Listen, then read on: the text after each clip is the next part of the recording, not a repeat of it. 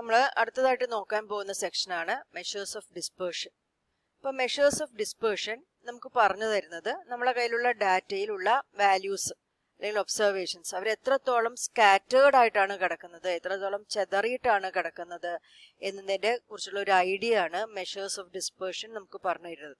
അപ്പോൾ measures of dispersion R statistical devices to measure the സ്കാറ്റേർഡ്നെസ് or variations of observations in A data. അതായത് നമ്മൾ measure of central tendency പഠിച്ചു കഴിഞ്ഞു അല്ലെ. അപ്പൊ മെഷർ ഓഫ് സെൻട്രൽ ടെൻഡൻസി നമുക്ക് പറഞ്ഞു തരുന്നത് ഒരു ഡാറ്റയിൽ ഉള്ള ഒബ്സർവേഷൻസിനെ റെപ്രസെന്റ് ചെയ്യുന്ന ഒരു സിംഗിൾ നമ്പറാണ്. അപ്പൊ ഈ സിംഗിൾ നമ്പർ മാത്രമായ നമുക്ക് ഡാറ്റയെ കുറിച്ചിട്ട് വലിയ ഐഡിയാസ് ഉണ്ടാവില്ല. നമുക്ക് അറിയാം, ഇപ്പൊ നമ്മളോട് പറയാണ് ഒരു ഡാറ്റയുടെ ആവറേജ് അല്ലെങ്കിൽ മെഷർ ഓഫ് സെൻട്രൽ ടെൻഡൻസി 30 ആണ് എന്ന് പറഞ്ഞാൽ നമ്മൾ എന്താ മനസ്സിലാക്കുന്നത്? നമ്മളെ കയ്യിലുള്ള ഒബ്സർവേഷൻസ് 30യുടെ ചുറ്റും കിടക്കുന്ന ഒബ്സർവേഷൻസ് ആണ് എന്നുള്ളൊരു ഐഡിയ നമുക്ക് കിട്ടും. എന്നാൽ അതിൻ്റെ ഒപ്പം തന്നെ അത്രത്തോളമാണ് ആ ഒബ്സർവേഷൻസ് ചെതറിക്കിടക്കുന്നത് എന്നും കൂടി ഒരു ഐഡിയ ഉണ്ടെങ്കിൽ നമുക്ക് എന്താവാം, ഡാറ്റയെ കുറിച്ചിട്ട് നമുക്ക് കൂടുതൽ വിവരങ്ങളായി. അതായത് ഇപ്പൊ 30 ആവറേജ് വരുന്ന ഒരു ഡാറ്റ ഞാൻ എഴുതാം.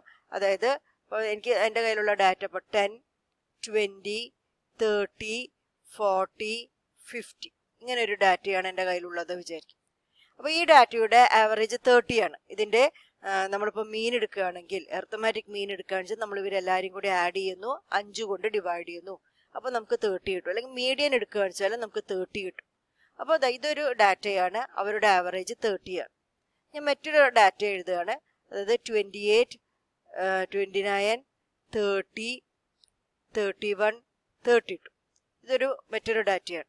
ഈ ഡാറ്റയുടെ ആവറേജും അല്ലെങ്കിൽ മെഷർ ഓഫ് സെൻട്രൽ ടെൻഡൻസിയും 30 തന്നെയാണ്. അതായത് ഇതിന്റെ ആവറേജ് എടുക്കുകയാണെന്ന് വെച്ചാൽ അർത്തമാറ്റിക് മീൻ എടുക്കുകയാണെന്ന് വെച്ചാലോ മീഡിയൻ എടുക്കുകയാണെങ്കിലും ഒക്കെ തന്നെ നമുക്ക് 30 ആണ് ഇവിടെയും കിട്ടാൻ പോകുന്നത്. അപ്പം ഈ രണ്ട് ഡാറ്റ നോക്കൂ, ഈ രണ്ട് ഡാറ്റയുടെയും ആവറേജ് എന്താണ്? 30 ആണ്. പക്ഷേ ഈ രണ്ട് ഡാറ്റയിലും ഒബ്സർവേഷൻസിന്റെ വേരിയേഷൻ അല്ലെങ്കിൽ അതിന്റെ സ്കാറ്റേർഡ്നെസ് വ്യത്യാസമല്ലേ. ഫസ്റ്റ് ഡാറ്റയിൽ 30 എന്ന് പറയുന്ന ആവറേജിന്റെ അടുത്തുനിന്ന് ബാക്കിയുള്ള ഒബ്സർവേഷൻസ് കുറച്ചുകൂടി അകന്നിട്ടാണ് കിടക്കുന്നത്. എന്നാൽ രണ്ടാമത്തെ സെറ്റ് ഓഫ് ഡാറ്റയിൽ അതിന്റെ ആവറേജും 30 തന്നെയായിരുന്നു. പക്ഷേ ഇവിടെ ഒബ്സർവേഷൻസ് അത്ര സ്കാറ്റേർഡ് അല്ല, അത് കുറച്ചും കൂടി അടുപ്പിച്ചിട്ടാണ് കിടക്കുന്നത് അല്ലെ. അപ്പം ഇതാണ് മെഷർ ചെയ്യുന്നത്, എത്രത്തോളം അകന്നിട്ടാണ് അല്ലെങ്കിൽ എത്രത്തോളം അടുത്തിട്ടാണ് ഒബ്സർവേഷൻസ് കിടക്കുന്ന കാര്യമാണ് ആര് മെഷർ ചെയ്യാൻ പോകുന്നത്? മെഷർ ഓഫ് ഡിസ്പേർഷൻ നമുക്ക് പറഞ്ഞു തരുന്നത്. അതായത് നമുക്കൊരു ആവറേജും അറിയാം, അതിനൊപ്പം തന്നെ നമ്മൾ മെഷർ ഓഫ് ഡിസ്പേർഷൻ കൂടി പറയുകയാണ് എന്ന് വിചാരിക്കും. അപ്പോൾ മെഷർ ഓഫ് ഡിസ്പേർഷൻ ഒരു വലിയ സംഖ്യയാണ് കിട്ടുന്നതെങ്കിൽ, കുറച്ചും കൂടി വലിയൊരു നമ്പർ ആണെങ്കിൽ നമുക്ക് മനസ്സിലാക്കാം എൻ്റെ ഡാറ്റയിൽ ഒബ്സർവേഷൻസ് കുറച്ചുകൂടി അകന്നിട്ടാണ് കിടക്കുന്നത്, കുറച്ചും കൂടി സ്കാറ്റേർഡ് ആയിട്ടാണ് കിടക്കുന്നത് എന്ന് മനസ്സിലാക്കാം. നേരെ മറിച്ചിട്ട് മെഷർ ഓഫ് ഡിസ്പേർഷന്റെ ഒരു ചെറിയ വാല്യൂ ആണ് നമുക്ക് കിട്ടുന്നതെങ്കിൽ നമുക്ക് എന്ത് മനസ്സിലാക്കാം? ആവറേജിന്റെ അടുത്തുനിന്ന് നമ്മളെ ഡാറ്റയിലുള്ള വാല്യൂസ് കുറച്ചുകൂടി അടുപ്പിച്ചിട്ടാണ് കിടക്കുന്നത്, കുറച്ചും കൂടി അത്രത്തോളം സ്കാറ്റേർഡ് അല്ല, കുറച്ചും കൂടി ക്ലസ്റ്റർ ചെയ്തിട്ടാണ് കിടക്കുന്നത് എന്നുള്ളൊരു ഐഡിയ നമുക്ക് കിട്ടും. അതാണ് ഒരു മെഷർ ഓഫ് ഡിസ്പേർഷൻ നമുക്ക് പറഞ്ഞു തരുന്നത്. ഇനി നമുക്ക് ഒരു നല്ല മെഷർ ഓഫ് ഡിസ്പേർഷന്റെ പ്രോപ്പർട്ടീസ് ഏതൊക്കെയാണെന്ന് നോക്കാം. Desirable properties of A good measure of dispersion. It should be simple to understand and easy to calculate. അത് നമ്മളെപ്പോഴും ഏതൊരു നല്ല measure of dispersion ആണെച്ചാലും central tendency ആണ് അല്ലെങ്കിൽ വിചാരിക്കുന്ന ഒരു കാര്യമാണ് അത് കാൽക്കുലേഷൻ വളരെ ബുദ്ധിമുട്ടുള്ളതൊന്നും ആയിരിക്കരുത് എന്ന്. It should be rigidly defined. It should be well defined ആയിരിക്കണം. It should be based on all observations. എല്ലാ ഒബ്സർവേഷന്റെ ബേസിസിലായിരിക്കണം അത് ഉണ്ടാവേണ്ടത്. And it should be capable of further mathematical treatment. അതായത് കമ്പൈൻഡ് ആയിട്ടുള്ള മെഷർ ഓഫ് ഡിസ്പേർഷനൊക്കെ നമുക്ക് കണ്ടുപിടിക്കാൻ പറ്റണം. And it should have sampling stability. അപ്പോൾ നമ്മളെ കയ്യിൽ നിന്നുള്ള ഡാറ്റയിൽ നിന്ന് നമ്മൾ ചെറിയ ചെറിയ സാമ്പിൾസ് എടുക്കുകയാണെന്ന് വെച്ചാലും അവർ ഓരോ സാമ്പിളിലുള്ള മെഷർ ഓഫ് ഡിസ്പേർഷനുകൾ മറ്റൊന്നിനെ അപേക്ഷിച്ചിട്ട് വളരെ വ്യത്യാസമൊന്നും ഉണ്ടാവാൻ പാടില്ല, സ്റ്റേബിൾ ആയിരിക്കണം എന്നാണ് നല്ലൊരു മെഷർ ഓഫ് ഡിസ്പേർഷന്റെ പ്രോപ്പർട്ടി ആയിട്ട് നമ്മൾ പറയുന്നത്. നമ്മൾ ഈ മെഷർ ഓഫ് ഡിസ്പേർഷനെ നമ്മൾ രണ്ടെണ്ണമായിട്ട് ക്ലാസിഫൈ ചെയ്തിട്ടുണ്ട്, അതായത് 2 സെക്ഷൻസ് ആയിട്ട്. ഇത് തന്നെ ഒന്നില്ലെങ്കിൽ നമ്മൾ ആബ്സല്യൂട്ട് മെഷർ ഓഫ് ഡിസ്പേർഷൻ എന്ന് പറയും, വേറെ തന്നെ നമ്മൾ റിലേറ്റീവ് മെഷേഴ്സ് ഓഫ് ഡിസ്പേർഷൻ എന്നും 2 സെറ്റുകളായിട്ട് നമ്മൾ മെഷേഴ്സ് ഓഫ് ഡിസ്പേർഷനെ ക്ലാസിഫൈ ചെയ്തിട്ടുണ്ട്. അപ്പൊ absolute measure of ഡിസ്പേർഷനും relative measure of ഡിസ്പേർഷനും തമ്മിലുള്ള വ്യത്യാസം എന്താണ് നമുക്ക് നോക്കാം. ഇപ്പോൾ ആബ്സല്യൂട്ട് മെഷർ ഓഫ് ഡിസ്പേർഷൻ നമ്മൾ ഉപയോഗിക്കുന്നത് നമ്മുടെ കയ്യിൽ ഒരു സിംഗിൾ സെറ്റ് ഓഫ് ഡാറ്റ, ഒരൊറ്റ സെറ്റ് ഓഫ് ഡാറ്റയാണ് ഉള്ളത്. സിംഗിൾ സെറ്റ് ഓഫ് ഡാറ്റയാണ് നമ്മുടെ കയ്യിലുള്ളതെങ്കിൽ ആ സിംഗിൾ സെറ്റ് ഓഫ് ഡാറ്റയിലുള്ള ഒബ്സർവേഷൻസ് ഉണ്ടല്ലോ. ഇപ്പോൾ BCAയിലത്തെ പിന്നെ കുട്ടികളുടെ മാർക്കുകളാണ് എൻ്റെ കയ്യിലുള്ള ഡാറ്റ എന്ന് വിചാരിക്കും. അപ്പോൾ ഒരൊറ്റ സെറ്റ് ഓഫ് ഡാറ്റയുള്ളൂ. ആ ഡാറ്റയിലുള്ള വാല്യൂസ് തമ്മിലുള്ള വേരിയേഷൻസ്, അവരുടെ സ്കാറ്റേർഡ്നെസ് മാത്രമേ നമ്മൾ മെഷർ ചെയ്യുന്നുള്ളൂ എങ്കിൽ നമ്മൾ ഉപയോഗിക്കാൻ പോകുന്നത് അബ്സല്യൂട്ട് മെഷർ ഓഫ് ഡിസ്പേർഷൻ ആണ്. നേരെ മറിച്ചിട്ട് നമ്മളടുത്ത് ഒന്നിലധികം സെറ്റ് ഓഫ് ഡാറ്റയുണ്ട്, more than one set of ഡാറ്റയാണ് നമ്മളടുത്ത് ഉള്ളതെങ്കിൽ, more than one set of ഡാറ്റയുണ്ട്, നമുക്ക് അവരുടെ ഡിസ്പേർഷനുകൾ വേരിയേഷനുകൾ നമുക്ക് കമ്പയർ ചെയ്യണം. നമ്മൾ ഏത് സെറ്റിനാണ് കൂടുതൽ വേരിയേഷൻ ഉള്ളത്, ഏത് സെറ്റിനാണ് കുറവ് വേരിയേഷൻ ഉള്ളത് എന്നൊക്കെ നമുക്ക് മെഷർ ചെയ്യണമെങ്കിൽ, കമ്പയർ ചെയ്യണമെങ്കിൽ നമ്മൾ ഉപയോഗിക്കുന്നതാണ് റിലേറ്റീവ് മെഷേഴ്സ് ഓഫ് ഡിസ്പേർഷൻ. ഇപ്പം നമ്മുടെ കയ്യിൽ ഇപ്പോൾ BCA കുട്ടികളുടെ മാർക്കുകളുണ്ട്, അതേപോലെ BCom കുട്ടികളുടെ മാർക്കുകളും നമ്മുടെ കയ്യിലുണ്ട് എന്ന് വിചാരിക്കുക. അപ്പോൾ നമുക്ക് കമ്പയർ ചെയ്യണം, BCA കുട്ടികളുടെ മാർക്കുകളിലുള്ള വേരിയേഷൻ ആണോ കൂടുതൽ, അല്ലെങ്കിൽ BCom കുട്ടികളുടെ മാർക്കുകളുടെ വേരിയേഷൻ ആണോ കൂടുതൽ എന്ന് നമുക്ക് കമ്പയർ ചെയ്യണം. അപ്പോൾ അങ്ങനെ കമ്പയർ ഒക്കെ ചെയ്യാൻ വേണ്ടിയിട്ട് നമ്മൾ ഉപയോഗിക്കുന്നതാണ് റിലേറ്റീവ് മെഷർ ഓഫ് ഡിസ്പേർഷൻ. അപ്പം രണ്ട് type of measures of dispersion ഉണ്ട്. One is absolute measures of dispersion and the other one is relative measure of dispersion. Absolute measure of dispersion നമ്മൾ ഉപയോഗിക്കുന്നത് ഒരൊറ്റ സെറ്റ് ഓഫ് ഡാറ്റയാണെങ്കിൽ അതിൻ്റെ ആ ഡാറ്റയുടെ മാത്രമായിട്ടുള്ള വേരിയേഷൻസ് മെഷർ ചെയ്യാൻ അല്ലെങ്കിൽ സ്കാറ്റേർഡ്നെസ് മെഷർ ചെയ്യാൻ ഉപയോഗിക്കുന്നതാണ് ആബ്സല്യൂട്ട് മെഷർ ഓഫ് ഡിസ്പേർഷൻ. എന്നാൽ ഒന്നിലധികം സെറ്റ് ഓഫ് ഡാറ്റകൾ ഉണ്ടെങ്കിൽ അവർ തമ്മിൽ ഏത് സെറ്റിനാണോ വേരിയേഷൻ കൂടുതൽ അല്ലെങ്കിൽ ഏത് സെറ്റിനാണ് വേരിയേഷൻ കുറവ് എന്ന് കമ്പയർ ചെയ്യാൻ വേണ്ടിയിട്ട് നമ്മൾ ഉപയോഗിക്കുന്നതാണ് റിലേറ്റീവ് മെഷർ ഓഫ് ഡിസ്പേർഷൻ എന്ന് പറയുന്നത്. ഇനി ഏതൊക്കെയാണ് different absolute measures of dispersion എന്ന് നോക്കാം.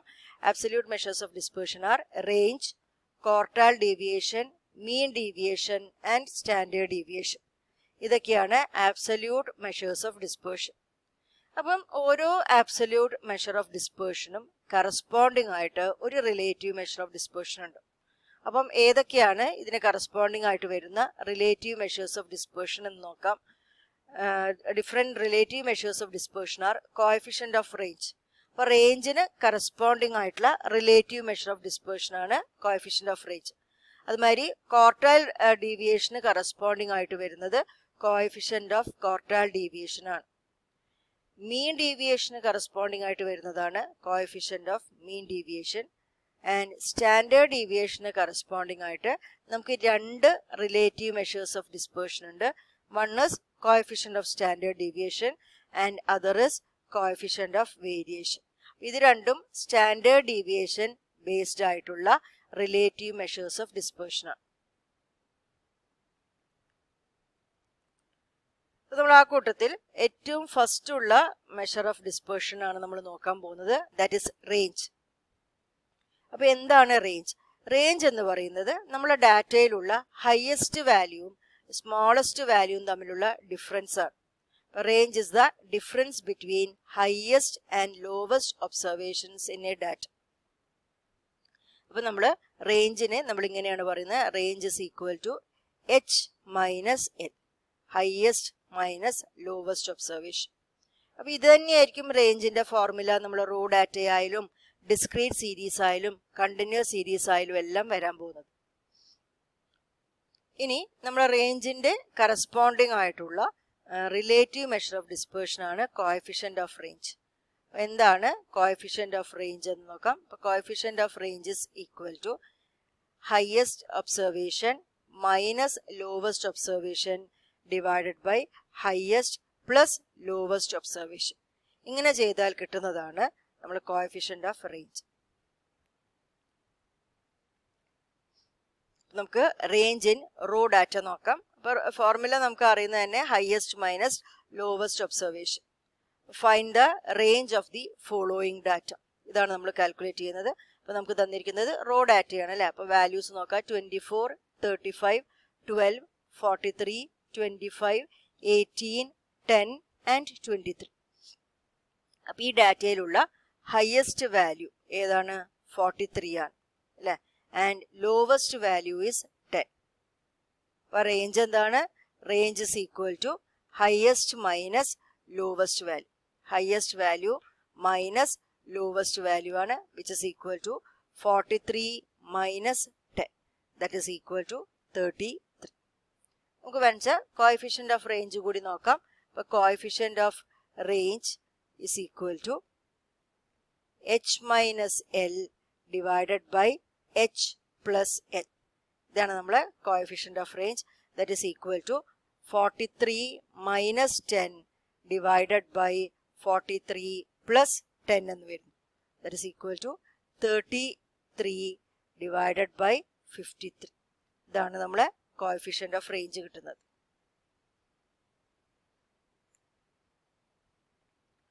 അടുത്തത് റേഞ്ച് ഇൻ ഡിസ്ക്രീറ്റ് സീരീസ്. അപ്പം ഡിസ്ക്രീറ്റ് സീരീസിൽ റേഞ്ച് എന്ന് പറയുന്നത് എച്ച് മൈനസ് എൽ തന്നെയാണ് അല്ലെ, ഹയസ്റ്റ് മൈനസ് ലോവസ്റ്റ് ഒബ്സർവേഷൻ. അപ്പം ഡിസ്ക്രീറ്റ് സീരീസിൽ നമുക്ക് എക്സ് വാല്യൂസും ഫ്രീക്വൻസീസും ആണ് തന്നിരിക്കേണ്ടാവുക. നമ്മൾ എക്സ് വാല്യൂസ് നോക്കിയാൽ മതി. അപ്പോൾ ഡാറ്റ വാല്യൂസ് എന്ന് പറയുന്നത് എക്സ് വാല്യൂസ് ആണ്. അതിൽ ഹയസ്റ്റ് വാല്യൂ വരുന്നത് ഏതാണ്? 18 ആണ് അല്ലെ. അപ്പം ഇവിടെ 18 ആണ് highest value and lowest value is 10. ഇവിടെ highest 18 and lowest value is 10. Therefore, range is equal to 8. And what is coefficient of range? Coefficient of range is equal to h minus l divided by h plus l. That is equal to 18 minus 10 divided by 18 plus 10. That is equal to 8 divided by 28.